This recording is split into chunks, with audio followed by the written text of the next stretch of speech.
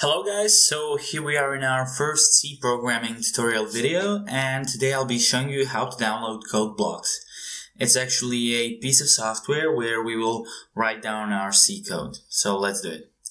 Down there in the description you have a link, and when you click on it, it will take you to this page. So you can download code blocks for Windows, Linux, and Mac OS. I'll be downloading it for Windows. And the best file to choose from these here is this one, codeblock 17.12 mingwsetup.exe. It's also recommended by this web page, and because it has a compiler and debugger for C and C++. And we have two options here to download it from FuzzHub or SourceForge.net. I'll do it from SourceForge.net. And our download should start shortly, in a few seconds. Okay, it shouldn't take long, about a minute or two, even less if you have some higher internet speed, and just wait.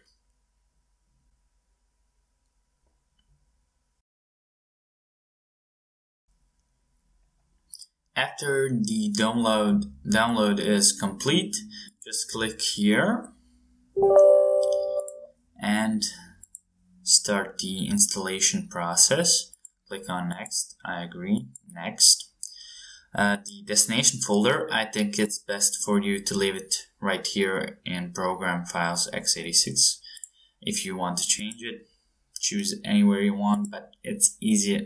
This is the easiest way. So click on install and just wait for it to install now. As you can see, we have a shortcut right here, and while we're waiting this to install, we can make a new folder,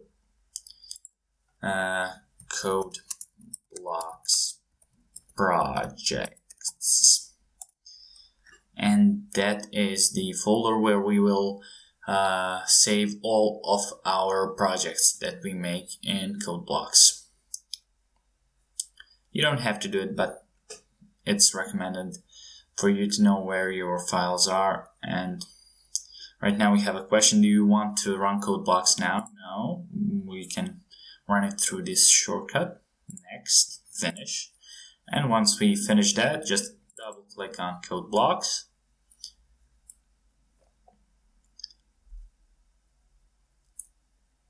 And right now we want to create a new project, so just click here, create a new project.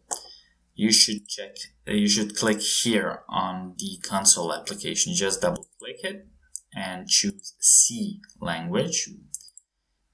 And project title should be, I don't know, just title. It's not important. So you can leave it here in code blocks projects, or you can change it to where I've put it on the desktop, where my code blocks project folder is, and I will change it and just click on next. And you should leave this as it is. You need to have this compiler right here, and just click finish. And right here you click here and click on main. And there you have it. This is your code blocks environment, and you just need to. This is the place where you will write your code.